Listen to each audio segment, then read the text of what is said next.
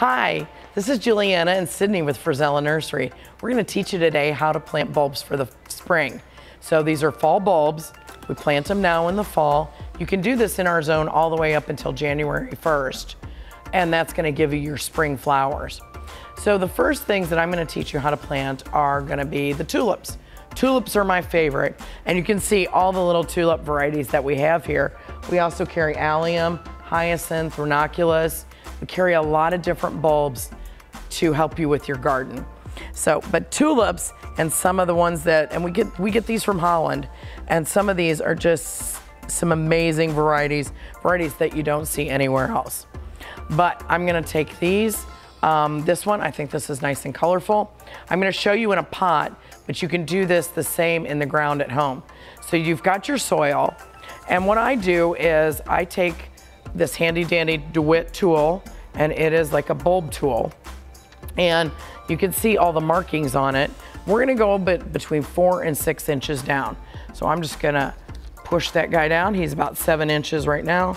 Kind of twist him around and get myself a nice hole, and then pull him out. And then I'm gonna take my bulb.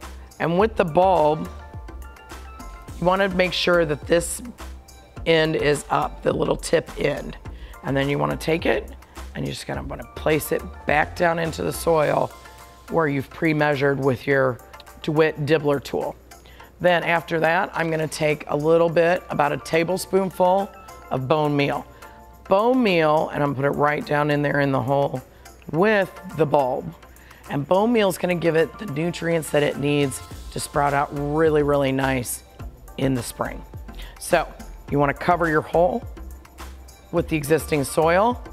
Kinda, if you wanna mark it, you can mark it yourself. I kinda mark with a little divot right there. And then I'm gonna go on to the second one. You wanna go between 2 and 4 inches on bulbs. Always make sure your tip end is up. Push it all the way back down. That's 6 inches, 4 to 6. Give yourself a little, about a tablespoon. Pour it in there, cover with soil. Sydney's now gonna water this guy thoroughly, and you wanna make sure you water it in really good because it needs a nice watering for the fall. So you make sure that we have, sweet, that looks really good. So you wanna make sure it has enough water to stay hydrated through the fall and through the winter. Remember, your ground is super warm right now, so you wanna make sure that you're planting your bulbs now before it gets too cold and they can hold on to the warmth of the soil throughout the whole winter. Any other tips or anything else that you want to talk about with bulbs, come and see us at Frisella Nursery. Sydney or I can help you, and then we give you all the different varieties. We can help you start your garden. We can get with different heights and different colors and create an awesome spring garden for you this year. Thanks.